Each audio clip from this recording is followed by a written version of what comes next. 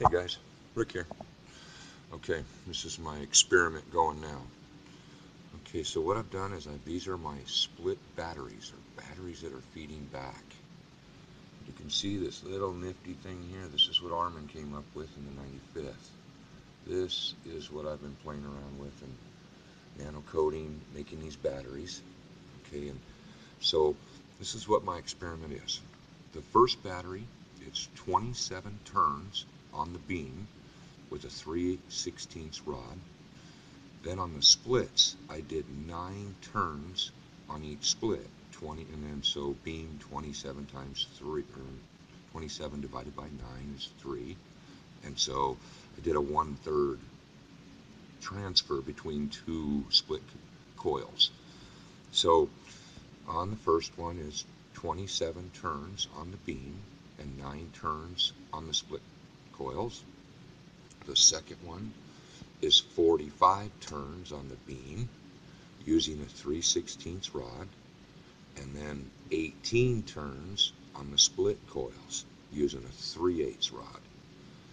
And then the last one I did here is a 64 turns on the beam with a 3/16 rod and 27 turns on the split caps with a 3/16 rod.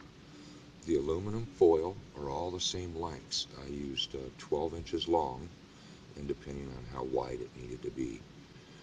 The first time I made these, the short one, I used the flame and I distorted the aluminum, meaning it went almost to a melting point where it almost will rip apart. But I lightly distorted the aluminum. I don't know how to nano coat aluminum, so I'm learning.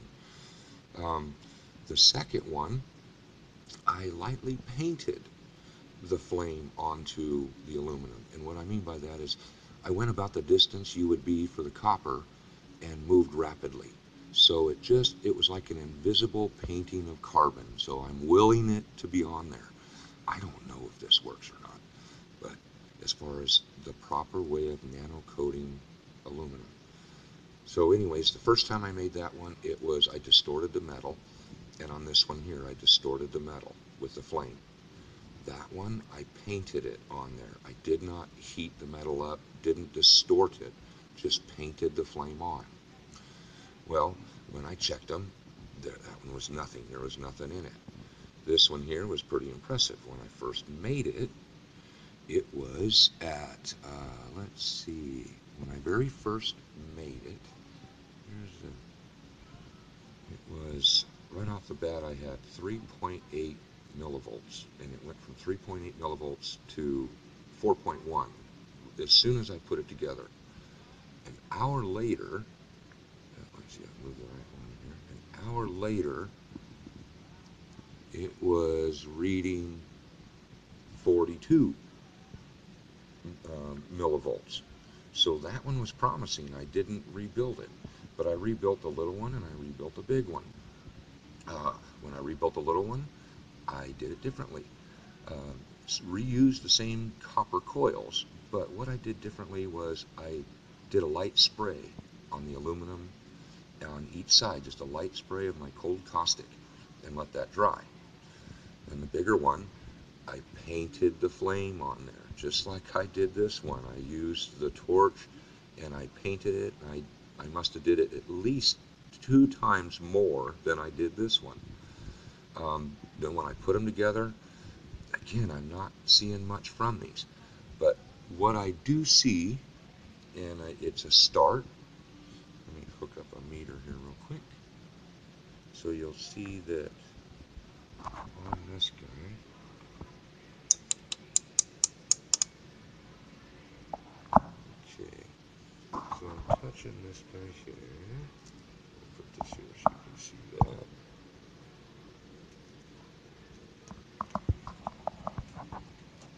So on this one, I might be a little shaky this morning. I've had my half a pot of coffee. So I'm grounded. Let's move that out of the way. So I'm grounded out to this one right here. And you can see it's 1.8 millivolts. 1.8 millivolts. And I've tried it both ways. It doesn't change the reading on it. Then you can see at a close hand what this little connection looks like. Okay, now let's look at the next one. Only the big one. Now the big one, you see I've got it grounded to my meter. I've got nothing on that. Absolutely nothing. And here, there's a little bit, nope, nothing there. Okay.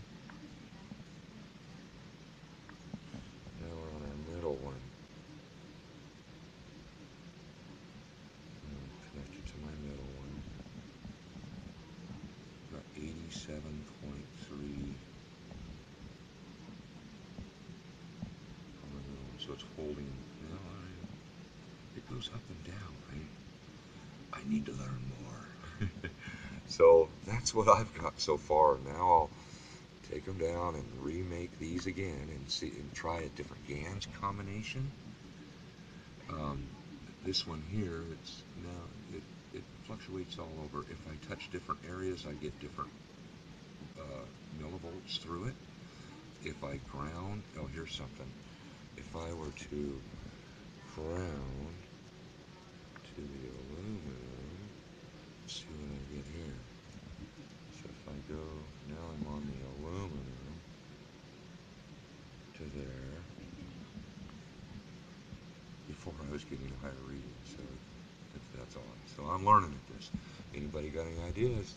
Send them my way, especially on nano coating aluminum. I'm trying to be as creative as I can, and I do remember Mr. Cash saying that you used fire. But how? Let me know. Thanks. Oh, let me show you something else. So I've got the little box. It works. So what I've done is I'm powering up just so I'm producing my plasma. I'm not sending anything out of it, but at least it's absorbing the energy. I'm working on my capacitor. This one here, let me get this. This one is my split capacitor. What I've done here is this is a 1/4 inch straight beam coming through it, and the paper is about 8 inches long again.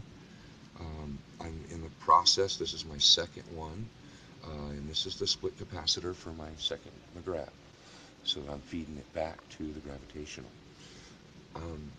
With this, to fit it into the unit, I bent it, and I believe that was my problem. So I don't know 100%, but once I create it like this and let it dry, I bend it in the middle, a slight bend at about 22 degrees, and it only allowed like 20 volts coming through it, but it allowed all of the voltage, because that would be your line in at that bent side there, and it allowed all of the voltage to travel through the center capacitor, but it only would allow 20 volts to come through this side. So what I'm going to do this time is not bend it and see if that was my issue. But anyways, there we go on that one. Good luck. Talk to you soon. See ya.